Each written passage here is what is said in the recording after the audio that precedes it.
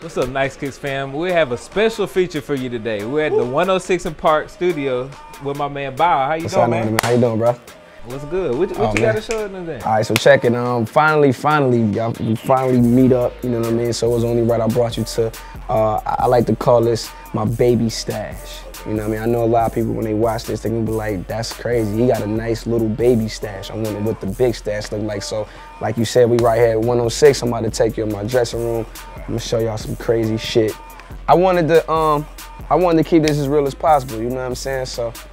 You know, it's my man Quasi right here, it's my stylist. He's still putting shit up. I ain't really want him to like make it too pretty. I'm like, no, don't make it too pretty, because when you a real kick guru, you can just throw shit all over the place. I'm gonna just smash on the game real quick. I'm just about to just tell y'all new man. These right here, these ain't never coming out, so don't even try. These right here are the Nelly edition, the honeycomb beat, the honey nut Cheerio LeBrons right here. That's what you looking at. 250 pair were made. I was lucky enough to get number 79.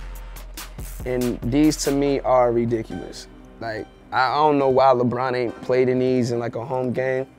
Like, cause the Heat got the yellow stripe, I don't know, but these shits right here don't make no sense. It's right here, the Fresh Prince Bel-Air 6 rings. These ain't a classic, but they definitely crazy. If you was a 90s baby, you grew up watching Will Smith for the Fresh Prince, one of the first guys on TV to really show you what the J game was really like, you know what I'm saying? And the 5, to me, I always consider was like the Fresh Prince sneaker, because that was like the only sneaker he would wear, and I believe that's why they even dedicated one of the 5s to Will Smith and the Fresh Prince. So it was only right, but for some reason I gravitated towards these more than the 5s, because I was like, you know, they wilder, they purple, and it's crazy because I haven't worn a pair of 6 rings in a long time. I gotta grab the box, if you don't mind, because once again, it's about the value of the sneaker.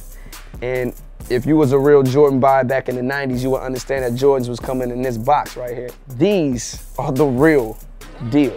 You know what I'm saying? So these black and red joints right here, I call these flues, the real flues. No suede on it, all leather. Even the buckle is different, the tongue is different. The tongue is, you can see, is way more softer, way more softer. And you can really tell OGs because they be damn near ready to crack, because they really have never been worn before. And they've been sitting fresh since the early 90s. Bar, ain't these your favorites right here? You know what I'm saying? OG style. As you can see why we call these OGs. My shit's damn near about to crack already. You see it say Nike in the back. Y'all probably got the Jumpman in the back.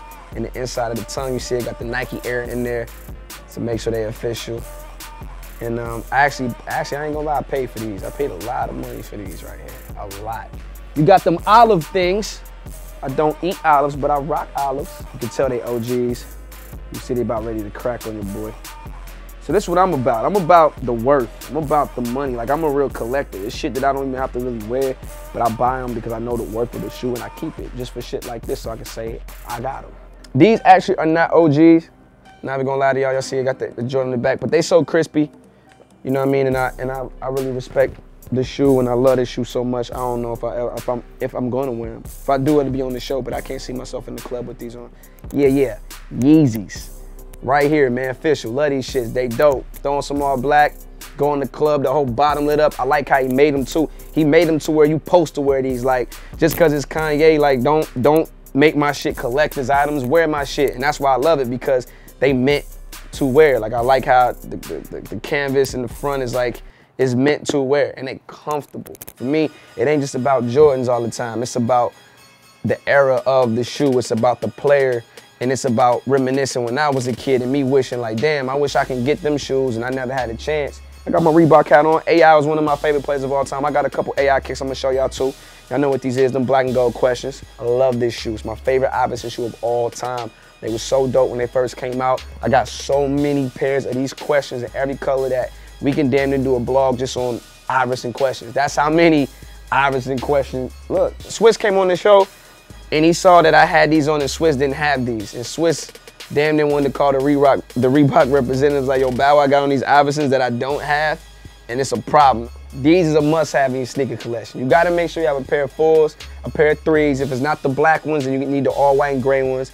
And if it's not the all white 3s, you need the black 3s. But you definitely gotta make sure you keep some 4s in your sneaker collection. It's a must-have. A shoe of mine that's new, and I know I've been killing like the whole new shit, but I ain't even going front right now. When I saw this shoe, I said, yo, Jordan is genius for making these. And I said, if he made these in high tops, these shits probably would have sold even more. And I'm talking about these low 11s. I know this might be the most simplest shoe I got in my collection right now, but y'all don't understand how serious these shits really are. If he would have made these the high top and put the white Jumpman right here or the red Jumpman, oh my God. And the 13s, he's definitely one of my favorites, that bubble eye right there. You know what I'm saying? These unfortunately aren't OGs, but I've had my pair of, a fair, you know, bundle of these, of this specific shoe. And I've messed them up every time. So this time I said I'm not getting the OGs of these. I need the real ones because I want to wear these. Then you got them raging things. You understand? You got them raging things. I done messed these all up. That's because I like them a lot though. I did a lot in these kicks. Yeah, I mean when these first hit the scene, cats went nuts. Some all red fives. Like I lost my mind. When I first saw this picture, I said, oh my God, he's gonna do that. And I said, I gotta make sure I get a pair of them. Now, if he would have made this tongue with like a patent leather red, oh my God. Oh my God. These are unique. Jordan sent me these right here. I'm sure y'all seen these. I really like these shoes. I'm really excited about shoes that are just like way over the top. I like kicks like that. And these are one of a kind right here. I got a shoe right here that I'm sure a lot of y'all went crazy over. It really don't mean nothing to me, but I'm gonna still show y'all because I know a lot of the new Jordan heads, they went crazy over the black grapes. You know what I'm saying? You gotta make sure you have your pair of the black grapes. This is a must-have in your Jordan collection. I would say as far as like the new era of Jordan collection shoes, you definitely wanna make sure you have your black grapes, right? And you wanna make sure you have your white grapes. I got two pair of these and I'm gonna show you the difference. Why? Because these are the originals. The patent leather 11s right here. They call them the Concords now, you know what I'm saying, boy? You know. Make sure you get yourself a pair of these. Like I said, this is a must-have in your Jordan collection. Also a must-have in your Jordan collection of these. I know you're looking like, well, ain't that the same damn shoe? No, because it got the gold on it, right?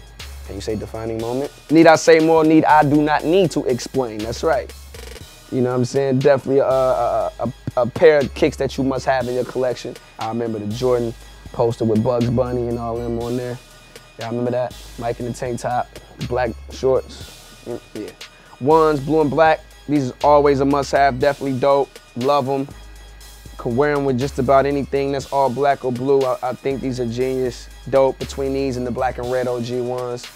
I mean, there's no comparison. Man, I got them Gary Paytons, them gloves, just in case y'all really want. I told you, man, I'm not playing no games. I'm not playing no games with you all, man. Y'all want to talk kicks, let's talk kicks. By the way, y'all still got to come to the house.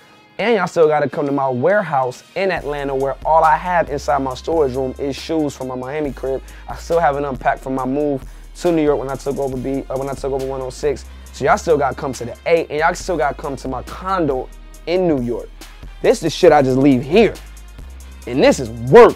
And this is work, but this light work. Never ever paid attention to them when I was a little kid. I thought these was the ugliest things in the world until I understood Gary Payton, understood the history of the glove and what the glove represented. Oh, we want to keep it Seattle, we can keep it Seattle. If y'all want to keep it Seattle, these them Sean Kemps. You know what I'm saying? These it right here, them kamikazes. This what brought hip hop to basketball. You see what I mean? That's why this shoe is so unique. This brought hip hop to basketball.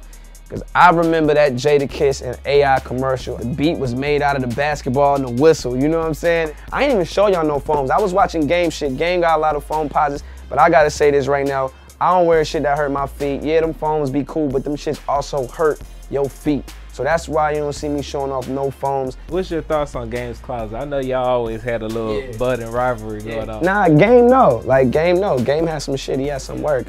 He had a nice foam. Like I say, he had a nice foam posit collection. He ain't really made me flip on his Jordan collection like that. Foams, he got that. You know what I'm saying? Nikes, he got that.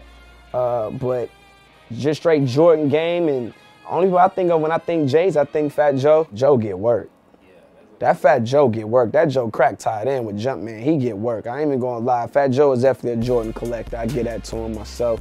But nah, I respect Game sneaker closet though. He got work, but I really respect his foam posit game. Yeah, y'all gotta come to the A next, man. You know what I'm saying? We gonna round it up in Atlanta.